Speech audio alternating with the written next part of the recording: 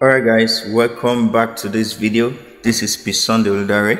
So in this video I want to quickly show you how you can create your multiple wallets in your OKX app. How you can create multiple wallets in your OKX app. So for you to do this, once you open your OKX app, it's going to take you to the exchange platform of the OKX app. So what you need to do is look up here. You see on the top part of the screen you have exchange and you have wallet. So what you need to do is click on wallet. So you click on wallet, it says welcome to Web3. So under the Web3 you are going to have a keyless wallet, and you are going to be required to create a wallet with keys, that is with phrase keys and private keys. So what you need to do is, for you to do that, you come here and click on here. I have wallet A, and under the wallet A I have account 1. So you can create multiple accounts for this. So what I need to do is you click on that account 1. You see that it has a drop down, so you click on it, and then you have a lot of accounts here. As you can see, I have a lot of accounts here.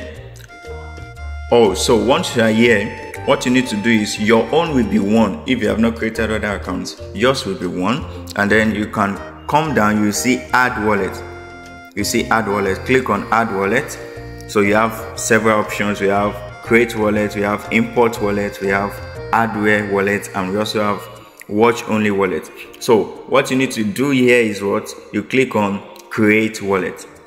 So it says create a MPC wallet, that is multiple party computation wallet with your exchange account or seed phrase. So what you need to click on is you click on click on seed phrase, or you click on keyless wallet. You can use any one of the two.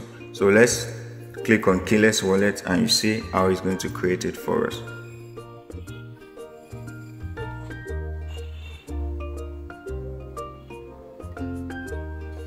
So you click on seed phrase. So once you click on that, it says loading wallet. So immediately it has created the wallet for us.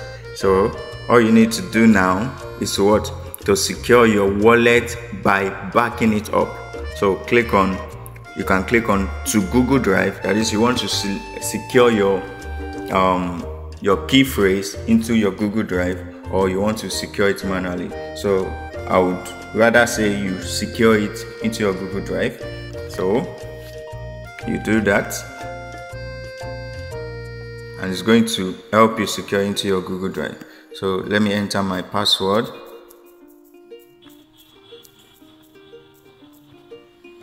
and then confirm. So after you have backed up your key phrase, then it's going to open up for you this way.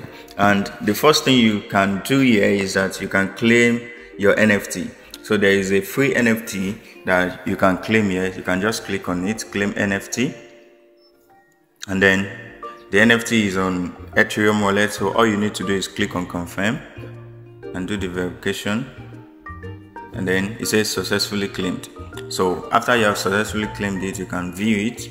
You can see it, can view to see it, and then this is it. And if you want to sell it, just click on sell and put your price.